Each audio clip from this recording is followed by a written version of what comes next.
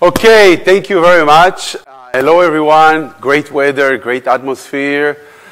Great to see some of my former students here. Today I'm going to share some interdisciplinary research insights on the links between the corporate sector and the macroeconomy.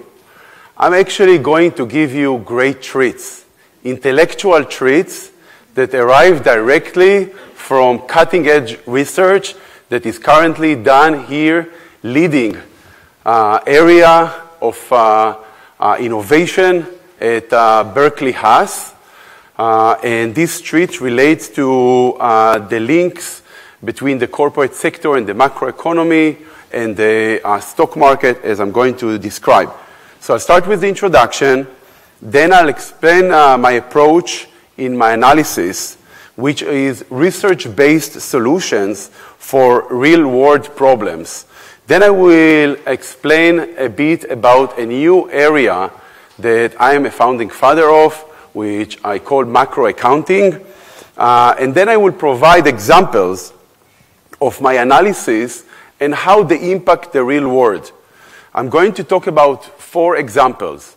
The first example, it will show the benefits of new alternative data.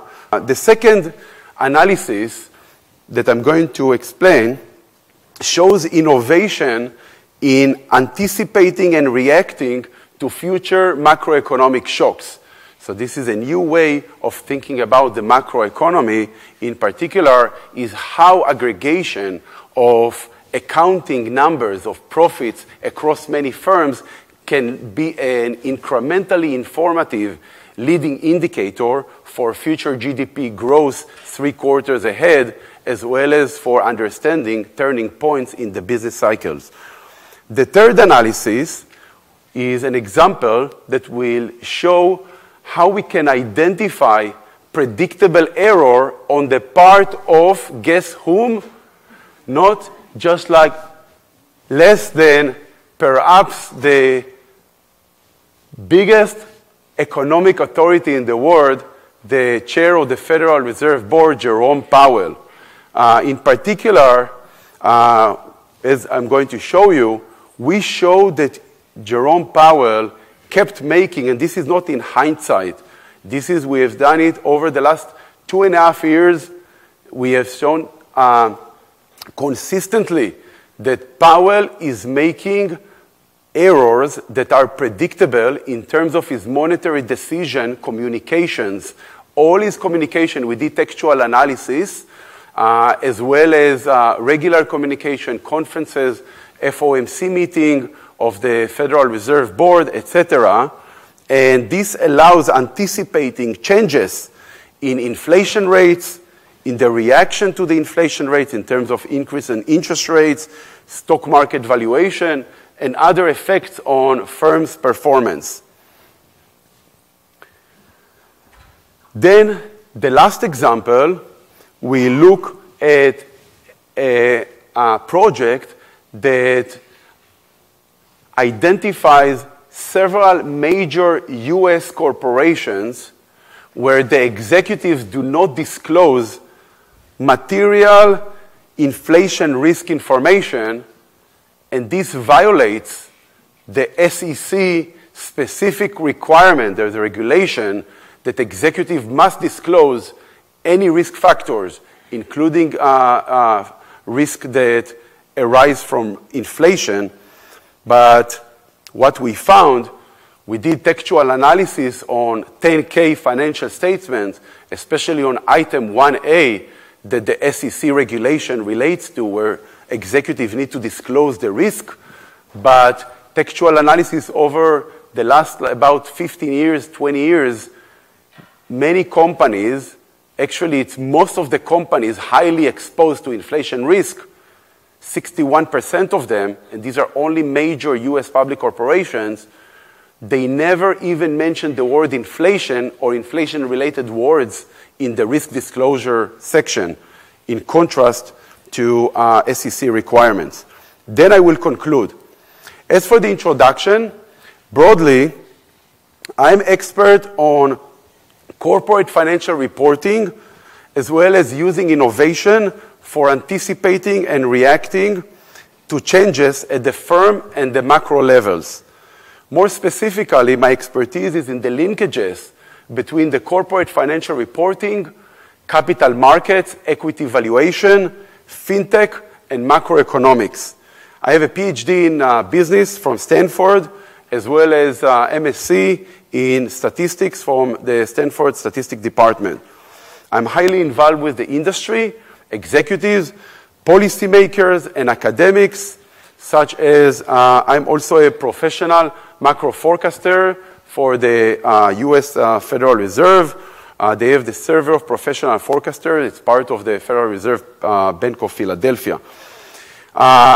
With respect to my analysis approach, so I'm focusing on research-based solutions for real-world problems. And let me give you an overview. If you look at like the projects, like in terms of research, articles, analysis by the industry, over the last 100 years, when there are corporations involved, the analysis usually is at the firm level. For example, one question can be, what is the stock price reaction when Meta announces its earnings? Another question can be how a good board of directors of a corporation can help achieve better financial results.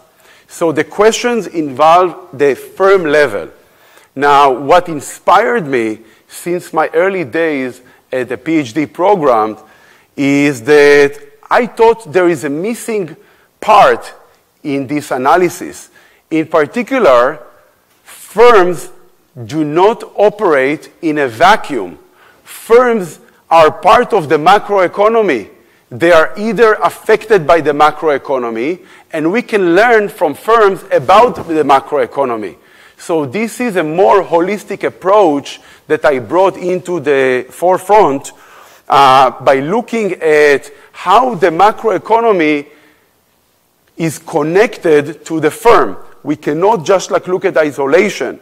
So therefore, I am a founding father of this new research area that is called macroaccounting, because it uses the relationship between the macroeconomy and accounting of financial statement numbers as come from the corporate sector. Example of an analysis is about accounting earnings and GDP. And here, we use innovation in anticipating and reacting to future macroeconomic fluctuation. We all know how important is GDP. So here, if you think about future GDP forecast, how it is done usually, or mainly, there are like models that look at top-down. They look at like solo residual approach, or just like graphs over time of GDP. The idea here is to say, what is GDP? GDP at the end of the day is the consumption of all of us. We drive the car, we buy gas, we buy food, we get new cars, we go to the bank. So let's go to the DNA of the aggregation of our consumption behavior that is reflected in the corporate profits, and then take these corporate profits that are filed in real time based on the requirement from the SEC. Every company needs to file its 10Q every quarter and 10K every year. So let's take this like aggregation of results from the SEC that is widely, freely available on SEC EDGAR website. Let's get the data, aggregate it. What does it mean aggregate? Take the profit of Meta and the profits like changes of Meta and Cisco and IBM and Airbnb and all the companies, and then form an index. What is this index? We all know what is the NASDAQ or the S&P 500 index. What is it? This is like a value-weighted return of all the 500 largest US firms. So think about it like now this is like the accounting-based index. Now we do the same index, but not with the stock returns, but rather based on the profits. And we do value-weighted profits changes every quarter. Now it turns out that this index has some very innovative and impressive merits. The first merit is that this index is an incrementally useful tool for real-time macroeconomic prediction. Now again, I will abstract you from the model and you know the research design and econometrics, and I will just highlight to you the merit of this analysis. In particular, delta X is just like the aggregate index based on, this is kind of the accounting equivalent to the S&P 500. So this is like the aggregate index. Now, what we see here is trying to predict future GDP growth up to, and using different variables. What are the different variables? So here the different variables are well-known economic indicators. So if we go to Wall Street Journal, Yahoo Finance, the Conference Board, there are well-known economic indicators. For example, we know that the term spread, the long-term return on the treasury bonds minus the short-term T-bill, this predicts future GDP growth. Actually, we hear about the inversion of the spread, so this comes from the spread. So we added spread here. Also, there is the yield. What is this? This is like the treasury yield rate that also there is a paper that shows that it is a well-known economic indicator. It is used in the industry. Also, this is the return. This is the stock market return, also is a predictor of future GDP. So we say, okay, we know the well-known economic indicators, but can financial statement, granular data, financial statement performance help? This is why I'm saying incrementally. Help predict future GDP incrementally to what we already know? And what we see is that the answer is yes. It is strongly significant and can predict up to 3 quarters ahead. Now, there is another question. If the financial statement data can predict incrementally future GDP growth, do macro forecasters, the highest quality macro forecasters, like those, this is known that the SPF, the Survey of Professional Forecasters, it's a well-known, good quality forecast of macroeconomic activity. So do forecasters fully take into account the earnings of corporations when they predict future GDP growth? So the way to test it is to look at future forecast errors of GDP growth. So GQ plus 1, this is like the GDP, let's say, of next quarter. Suppose it is, let's say, 5%. This is the actual. Minus, this is the expectation based on the Fed SPF, Survey of Professional Forecaster, of what would be, what we think will be. And this is the consensus forecast among all the forecasters. They have about 37 forecasters. And then let's look at the error. The error, so if the actual was 5% and we thought it will be 4%, the error is 1%. So now, what we do is, let's try to predict the error of the Fed's forecast. And to the extent that we can predict the error, it means that the delta X or the accounting data can be informative incrementally to predict the future GDP growth, and forecasters miss this information. And indeed, the answer is that forecasters, let's look at the last column. The asterisk shows that this is significant. What we see here, that forecasters, indeed, they take into account all the well-known economic indicator when they forecast future macroeconomic activity, except for delta X. So in other words, forecasters, that predict future recession, future macroeconomic activity, they do not take into account the wealth of information that is available from quarterly financial statements. Now, actually, this is consistent with anecdotal evidence. I went to the Federal Reserve Board. They have the minutes of every Federal Open Market Committee and statement of the Fed and their discussion. And I did Control F for the word accounting. And you can see like there is no even single word that they use accounting. And if you talk to a forecaster, so we were very excited actually that we found, because it's really consistent with the tendency of forecasters and macroeconomists to not really use, and many of them don't even understand the details and the institutional feature of the accounting data. So they ignore it, and this shows. So the takeaway here is that aggregate earnings index incrementally predicts GDP growth, and forecasters at the Fed do not take this information into account.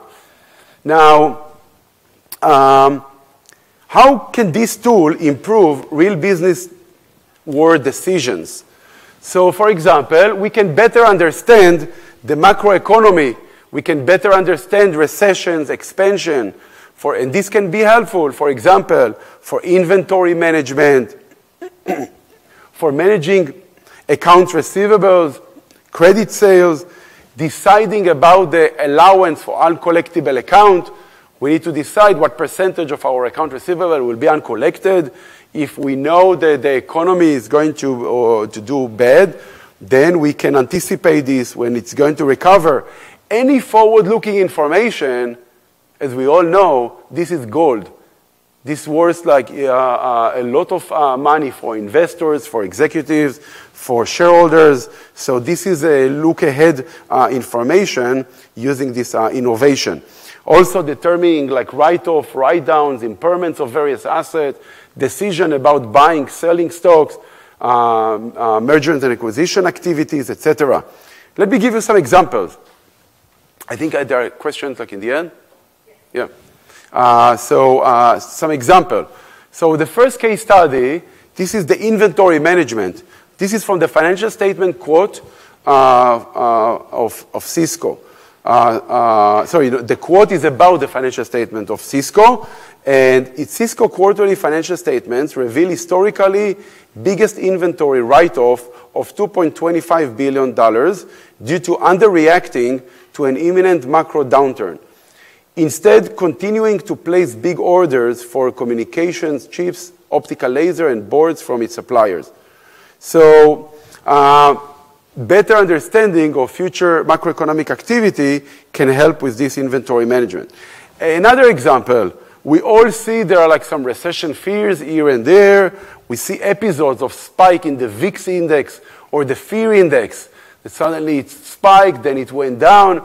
What this can help us is it fundamentals-based fear, or is it just like fear that is not really grounded in fundamentals?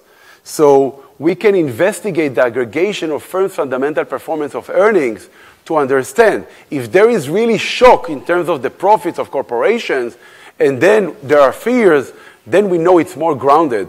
But I'm tracking it like every day, the stock market and the VIX, I would say 100 times a day even.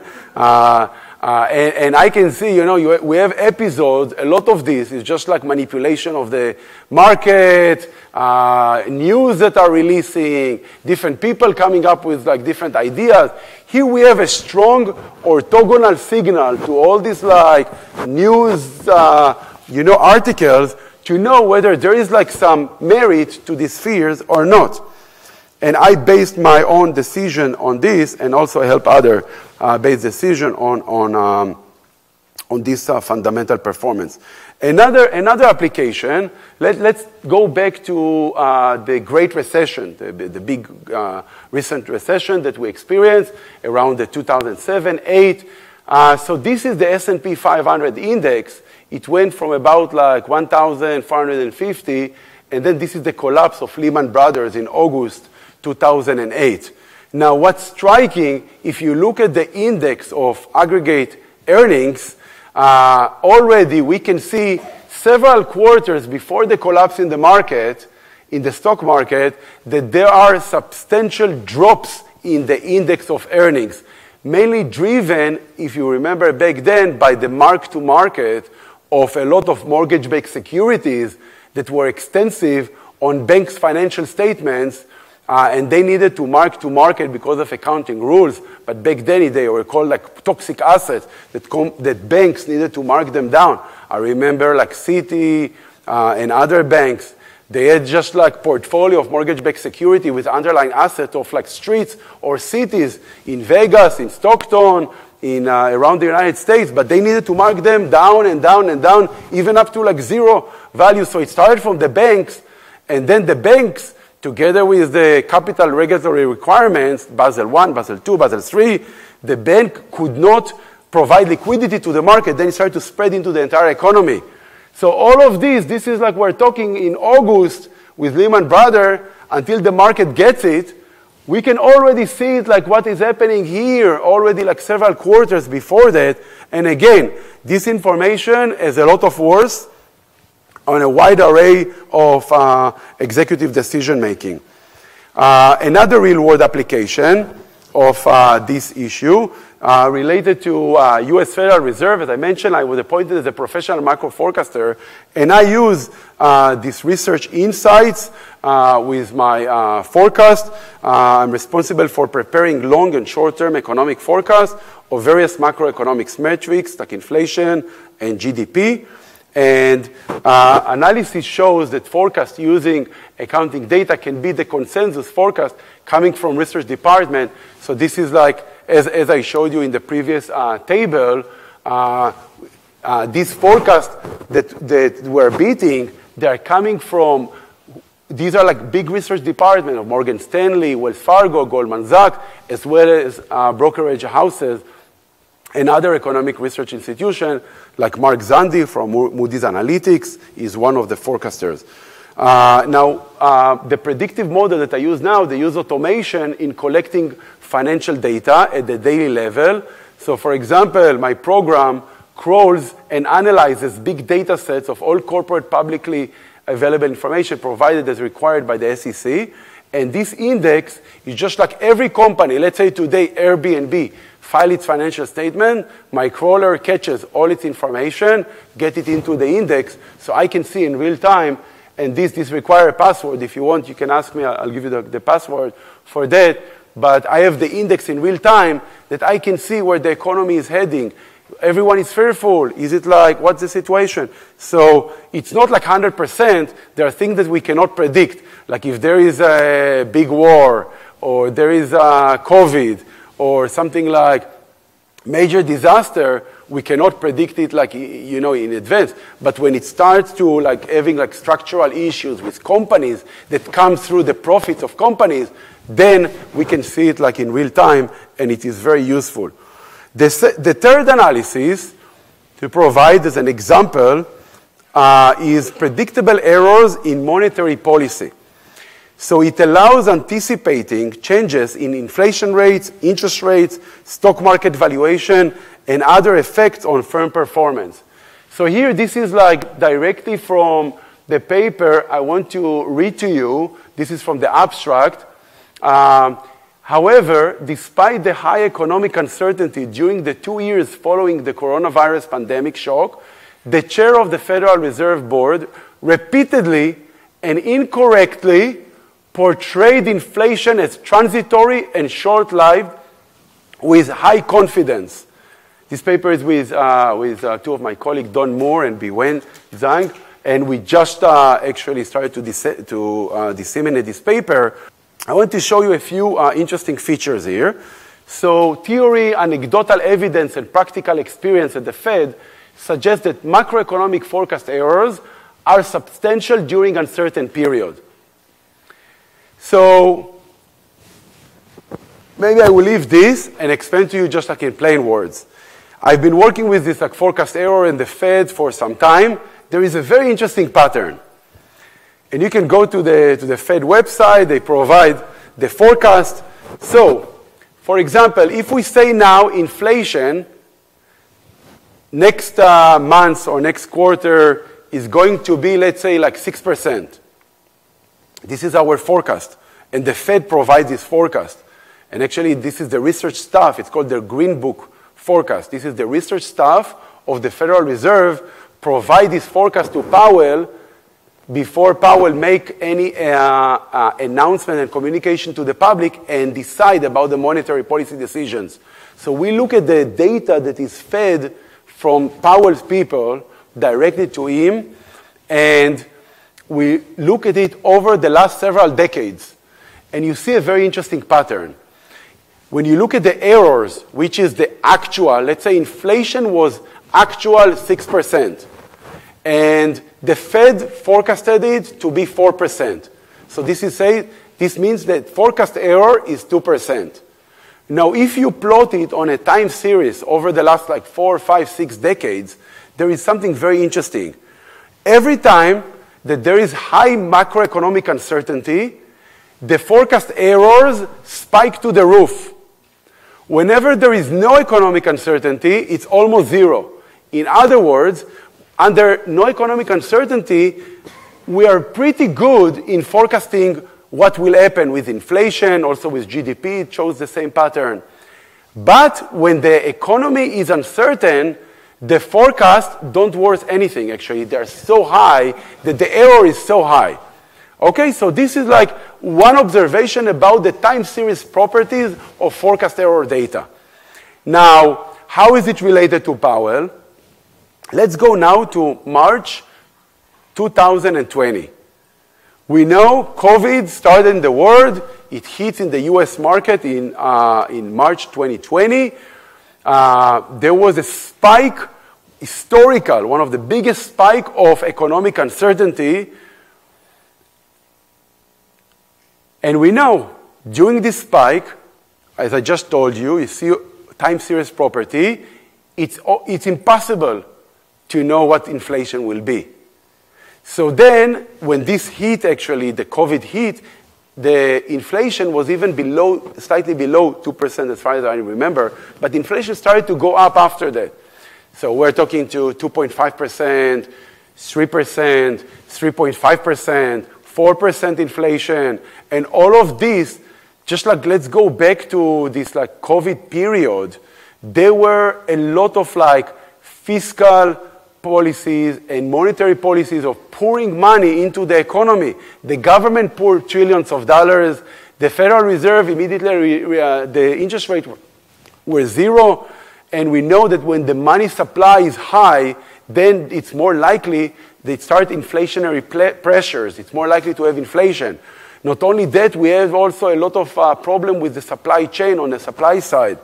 So all of these created a lot of inflationary pressures, and inflation is rising and keep rising, 3%, 3.5%, 4%, and then Powell communication, we tracked all his communications about inflation during his entire tenure at the Fed.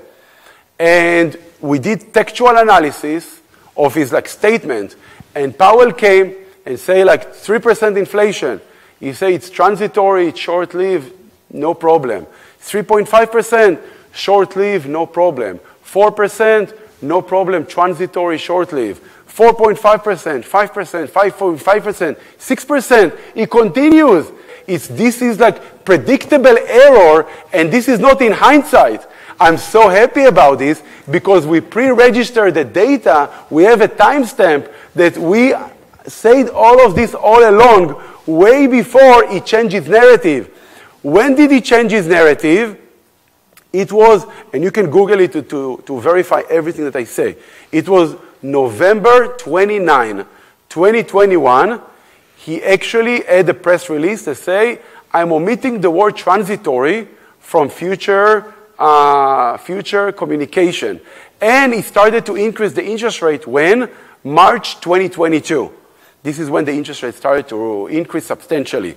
Now, what's the problem with it? When you act slower to inflation, then the genie starts to get out of the bottle. It's much more damaging to the economy. Now we see what is happening. They need to increase interest rates so much. A lot of companies get hit. Banks are starting now to get hit because they have this mortgage-backed securities that even are held to maturity for long term, but they have unrealized losses that are so high, like in Silicon Valley Bank, the $15 billion of unrealized loss only in Silicon Valley Bank, and then they need to sell it because also it starts changing the behavior in terms of the deposit versus of the people, of the clients of the bank versus like the withdrawal, and it starts creating like damaging effects throughout the economy, especially like in the tech sector. Now we're experiencing it, and there are many other. Now we predict like recession, etc. So the genie is out of the bottle, and Powell took so long to act until March 2022. And again, this is not in hindsight. We registered this data and analysis and hypothesis way before Powell changed his narrative in November 29, 2021. So this is just like all of this explained in plain words. And I want to show you some highlights from the findings. Is like the first finding, it shows that this is the CPI forecast errors and macro uncertainty, which shows that the point that the higher the macroeconomic uncertainty, the higher the errors. Then we can see it also here. For example, the green lines, these are the CPI forecast errors, and then the red lines are the macro uncertainty. This is based on total macro uncertainty. This is economic macro uncertainty. What we can see that whenever the macro uncertainty is high, this error tends to increase. We can also see it from here, that on the right-hand side, these are periods of high uncertainty, and these are periods of low uncertainty. We see that the forecast errors are substantially higher during high uncertainty. And it makes sense. We don't know what we don't know. When there is high uncertainty, it's hard to know where we're heading to. The same with GDP growth forecast error. The same pattern also. We don't know what we don't know. But Powell knew, in particular, in this finding, it shows the Fed's confidence and total macro uncertainty. So we extracted, using textual analysis, how Powell was confident about the fact that inflation is transitory. And we can see this is the Federal Reserve. This is like Powell's statement, how confident he is. And you can look at this confidence. He started to be like no confident that it's transitory, you know, as too late when the inflation is already like got risen quite high. Overall, the summary and conclusion are that, first, historically, CPI forecast errors tend to spike during high economic uncertainty. Two, Fed chair's inflation communications are predictably wrong. The Fed chair is overconfident that inflation is temporary. During the uncertain period of the past 2 years post-shock of COVID-19, even though history shows that inflation is unpredictable, the Fed chair public communication until November 29, 2021, were that inflation is temporary, or how he said it, like transitory. Implications for Fed chair being predictably wrong. So this led to unsuitable monetary policy to combat inflation, results in severe damages to capital markets, firms, and the macroeconomy. The conclusions are that public communication and monetary policy of the Federal Reserve should fully incorporate systematic historical patterns where forecast errors are substantial during uncertain periods. Also, in future uncertain periods, such as future wars, if we have future war, recession, stock market crashes, pandemic, the Fed should recognize its inability to accurately predict macro constructs and thus to communicate and establish. This has a lot of very important implications for standard setters, for policymakers. The lack of fully responding to time series of historical data. We can learn from history. The history repeats itself. We see it in the forecast error. Why not use it? So its inability to accurately, this is for future like Fed boards, predict macro construct, and therefore to communicate and establish monetary policy that are not overconfident and does not bet on certain prediction. So the takeaway for executives from this is better understanding of future inflation can help with a wide array of operating, investing, and financial decisions. For example, as an executive or manager or investors, if we know that the Fed is making predictable errors, and then we can move our investments because we know if inflation is rising, then interest rate will need to rise, then the market will crash. So the investment in the market should be done in more wisely. Also, the companies that will be affected are especially growth companies that are highly sensitive to discount rate of cost of capital effects that rise in lockstep when the Fed increases the interest rate. Finally, the last example of analysis is undisclosed material inflation risk.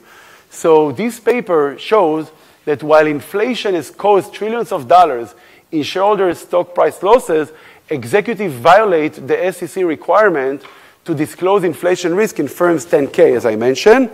And in particular, I want to highlight a few things.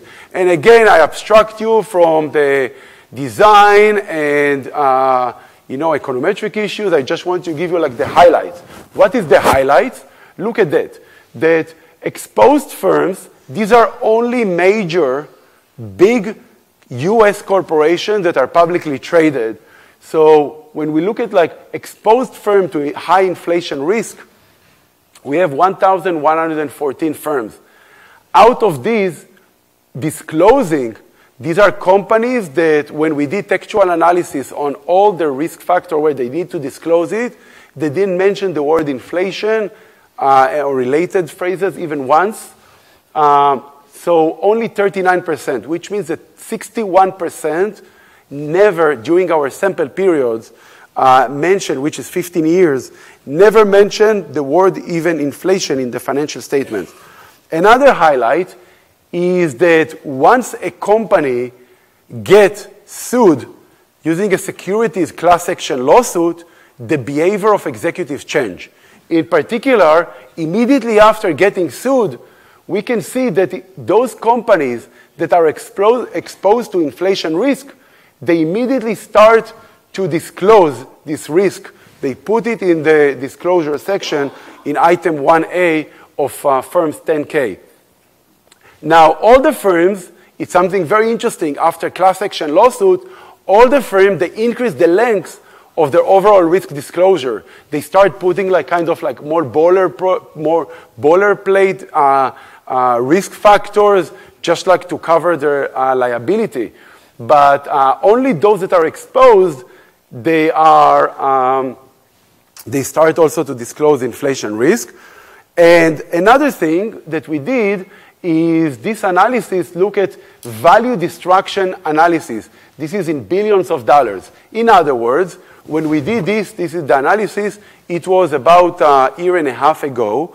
We say, what if inflation will rise over the next 3 years by this level of annual rates? What will happen to those companies that are exposed especially to inflation risk, but they never warn their shareholders even once over 15 years that they are exposed to inflation risk? What will happen? What will be the value destruction to investors? And we find, for example, in this case, that let's take like over 3 years, the 6%. So this is 2,812. Now this is 2,000 in billions. So this means like $2.8 trillion in total loss for all the exposed non-disclosing firms in terms of share price drop losses. Overall, the takeaways are that inflation caused trillions of dollars in shareholder damages and is expected to do so if it continues. Also, that hundreds of major US public corporations are exposed to inflation risk but never disclose it in their 10Ks per the SEC regulations. But firms tend to disclose inflation risk after being hit with a securities class action lawsuit. And this paper now got published in a Journal of Monetary Economics, by the way. And the conclusion overall is that there are major insights from investigating the connection between the corporate sector and the macroeconomy. Recall the benefits of taking a holistic approach using macroaccounting analysis. In the business world, executives fail to fully anticipate macroeconomic changes and to react accordingly. And we see many cases of these on a frequent basis. And it makes sense because like executives, they are dealing with the company on an ongoing basis, step by step. There are so many issues at the firm level.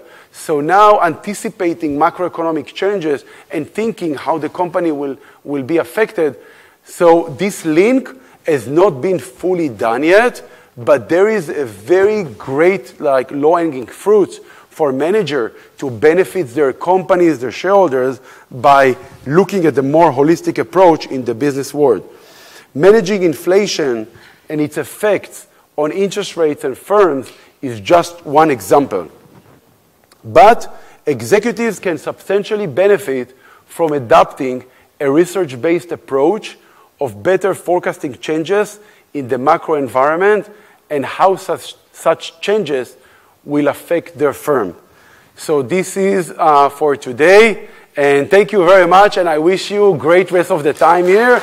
Yeah, it's good to see you, everyone.